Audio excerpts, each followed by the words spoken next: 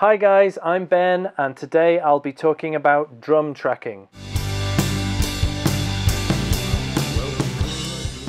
So firstly, what is drum tracking? Basically, it's another way of saying drum recording. It's the process of turning your drum audio into tracks.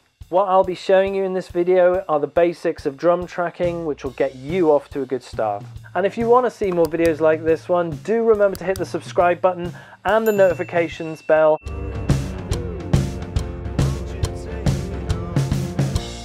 So what do you need for basic drum tracking? Well, you'll need a full drum kit, somewhere to record them, a set of microphones, leads, stands, a laptop computer, recording software or DAW, an interface, and a pair of headphones or in-ear monitors. Today I've got 3 songs to do that need drum tracks. I need 8 individual tracks for the producer stroke mixer to have options. For the drum tracking I'll be using my Focusrite Clarrett 8 Pre-X interface. The microphones I'll be using are a Beta 52 kick mic, an Audix D6 kick mic for the inside of the kick drum, 2 SM57s for the over and underside of the snare, a pair of E604s for the toms, and a pair of Blue Spark cardioid condenser mics for the overheads. As they're condenser mics, they'll need 48 volts of phantom power. The drums are a set of Gretsch Renown series. I have a Ludwig 402 snare, and the cymbals are all Zildjian.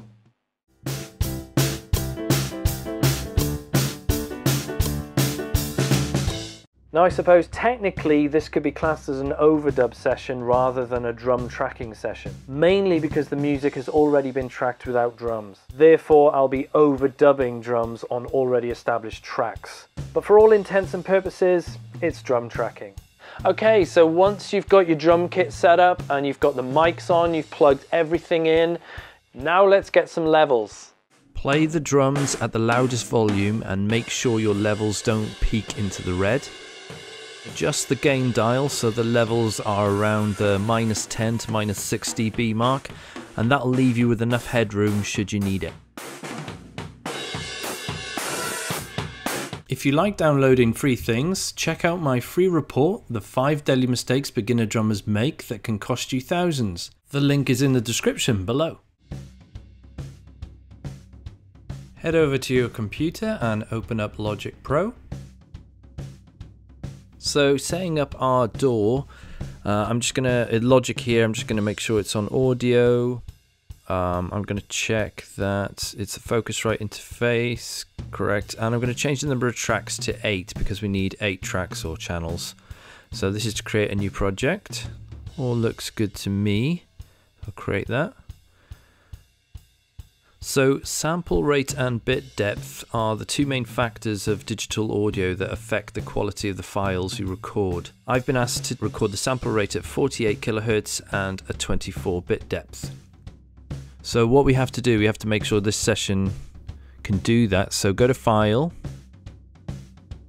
Project Settings, Audio, and then we just want to change the sample rate to 48 kHz.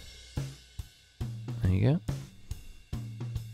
And if we go to the recording, we can see that the 24-bit is there. We can adjust how we record it, if we record it in a WAV file, or if we could record it in the AIFF file, which is Apple's equivalent of WAV.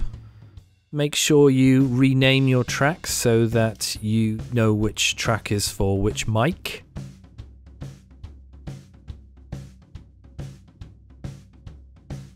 We also need to make sure that the input on each channel matches that of the interface.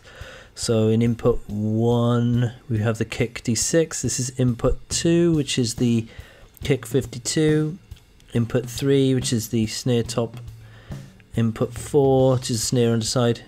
It says E604 there but it's actually a 57. Then we've got the 604 on the tom, input 6 is for the floor tom, input 7 is the overhead, and input 8 again is the overhead. So now we should get levels on each channel. So you highlight all the tracks, arm them by hitting R, and let's see. We just need to add the track that we're going to play along to. So if you go to the top right hand side of your Logic and I search for the one of the tracks I'll be playing along to. Okay, this is the one. Okay, just pause that a sec. And all you have to do is click on it and drag it over, and it should, there you go. It's created a track for you. And as you've noticed, this track has a click already included. So I don't need to use the internal click here on my door. But I'm rather lucky in this case because I don't need to grid this drum tracking session because there are clicks already included with the tracks that they want me to play along to. So I don't need to do too much. You just drag in the track and play along. That's pretty much it, and we're ready for some drum tracking. Remember to arm the selected tracks with R and then press record.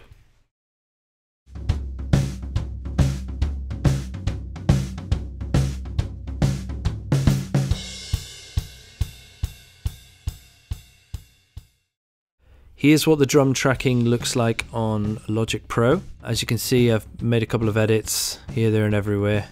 And as it happens, the producer stroke mixer only wants these raw files. So I don't have to do any processing. For example, if I go to the mixer, I don't have to add any EQ here or any sends to any auxiliary bus channels. And that's pretty much it with basic drum tracking. All that's left is to export these files ready for sending. You highlight your tracks that you want to export. These are the raw files. And if you go to File at the top and you go to Export, 8 regions as audio files. There we go. So the format we want is the WAV. The bit depth is 24, which is exactly what we want. I like to tick the bypass effects plugins because, as I said, the producer and stroke engineer wants to mix this all himself and wants to add his own plugins, so he doesn't need anything from here. He just needs the raw drum files. Then you just need to know where to save it. So you can either save it in Logic, or you might have a hard drive that you can save it into, but we'll save it in Logic for now. A new folder, and I'll just call it drum tracking. And create. So there we go. Overload protection only, yep, that's fine. And we just export the tracks. If you then check your music files, there is drum tracking and there's all the drum WAVs ready to send via email. And if you want to download my free report, The 5 Deadly Mistakes Beginner Drummers Make That Can Cost You Thousands, the link is in the description below. By the way, if you check out my 2-mic drum recording here, you'll see that I recorded with the 2-channel interface at a rehearsal studio. So depending on what you need the drum tracking for, 2 mics will do just fine.